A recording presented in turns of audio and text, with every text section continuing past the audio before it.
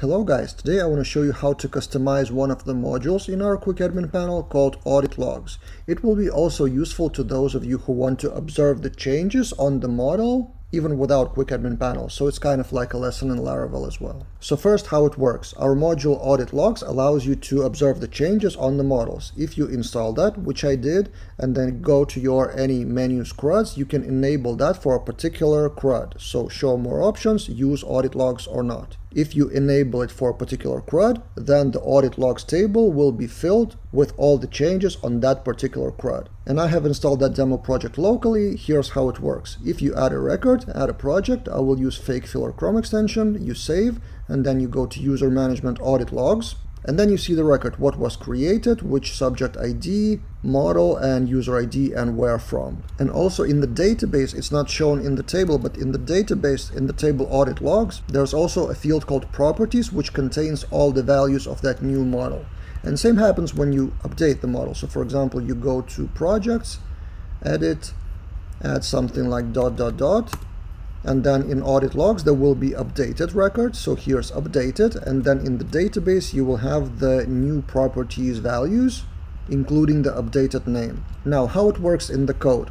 If we go to View Code in our quick admin panel, on the model of project, there's auditable trait. So first we used app traits auditable, which is public. It's not from Laravel. It's totally editable by yourself. And then if you enable that module for this particular CRUD, then the trait is included.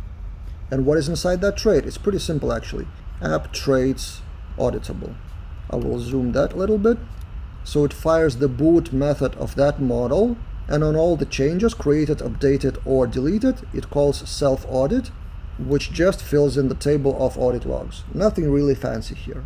And now the question from one of our customers was, how do I customize that so it would fire only on some fields, or the other way around, that it would be prevented from fire if I change certain fields for certain CRUDs?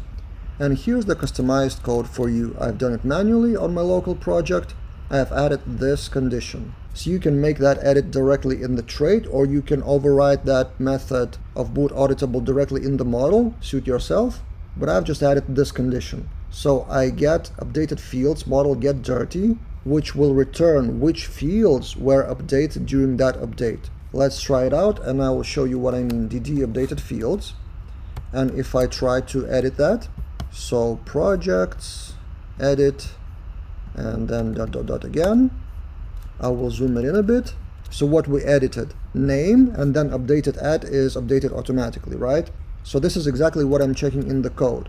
If the class of that model is project, or whatever class you want, then count of those updated fields equals 2, which means any other field and updated at. And the field I'm interested in, for example, I want to prevent audit log from being fired if its checkbox is active or not. So if I just changed is active checkbox, then I don't fire audit log, I just return. Let's delete that and try again.